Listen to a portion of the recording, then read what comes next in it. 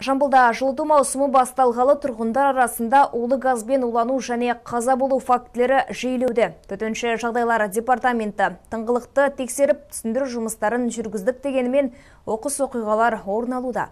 Осыған орай мамандар тұрғын үйлерге улы газ датчиктерін орнатуда. Толығырақ тілші бейне материалында. Жылыту маусымы басталмас бұрын төтеншеліктер тұрғын үйлердегі пеш қондырғыларын тексеруді бастайды. Десе де биыл 11 ай ішінде облыста улы газбен уланудың 8 жағдайы тіркелген. Көрсеткіш өткен жылмен салыстырғанда 5 оқиғаға өскен. Сол себептен де мамандар арнайы қондырғылар орнату жұмыстарын жүргізуде.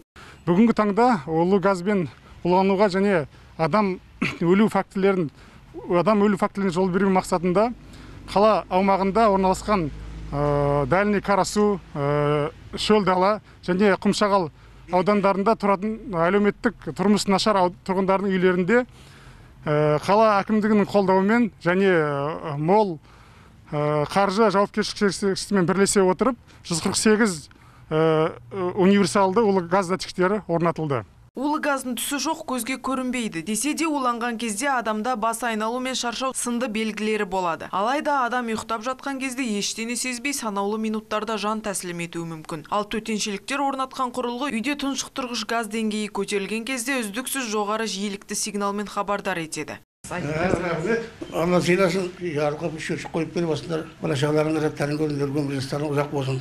Айта кетейік, биыл өңір бойынша 148 арнайы құрылғы орнатылса, келер жылы мамандар тағы 300 қондырғыны орнатуды жоспарлаған. Яғни қалалық әкімшіліктің бастамасымен қолға алынған игі іс алдағы уақытта да жалғасын таба бермек. Сапаржамал Оразбекова, Сұлтан Жорабай, Жіті.